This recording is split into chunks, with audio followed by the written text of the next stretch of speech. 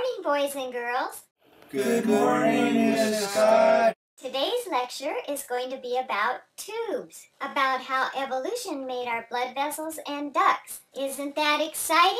Yes, it's exciting. Multi-celled animals got too big and their cells started dying. So it would be an advantage for these multi-celled animals to get blood and oxygen. But how would the blood get around to all the cells? Natural selection selected tubes to do the job. So tubes evolved a little bit at a time.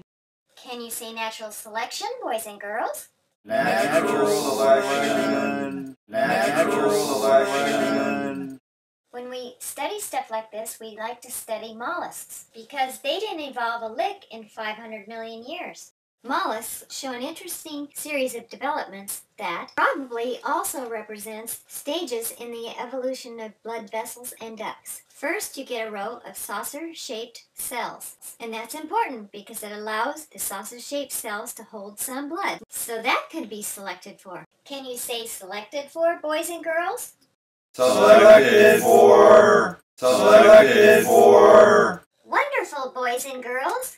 Next, you get a cup-like structure where the blood is held inside of a basin. And now the newly evolving blood vessel can even hold more blood. That's an advantage over saucers that hold less blood. So that can be selected for.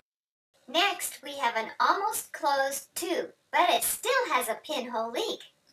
The leak was not selected for.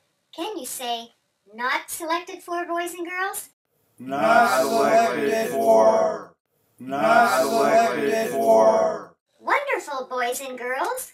Next comes little tiny seals for the pinhole leaks, which again is another improvement in the ability to hold blood. Next, the smooth muscle layer of the blood vessel evolved. The outer layer, called the adventitia, evolved. The adventitia made the blood vessel real strong, and that was an advantage. But Miss Scott, that's only an O. How can an O turn into a tube? That's nothing but an argument from incredulity.